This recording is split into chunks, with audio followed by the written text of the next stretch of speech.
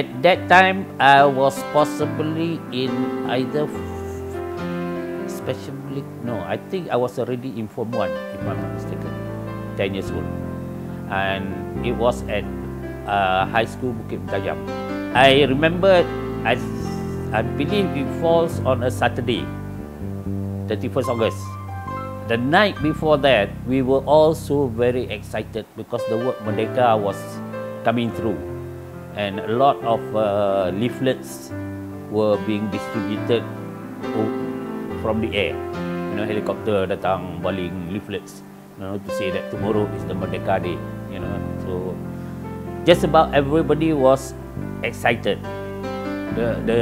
We expected that Merdeka Day, and masa tu I believe lah, just about everybody hati berkobar-kobar. Bukit Mertajam is not a very big town. At that time, I think everybody knows everybody.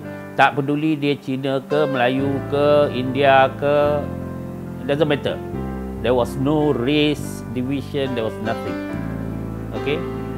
So everybody was happy.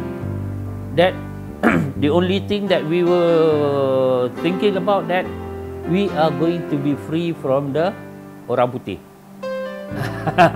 Free from the orang putih. Where they come from also we don't care.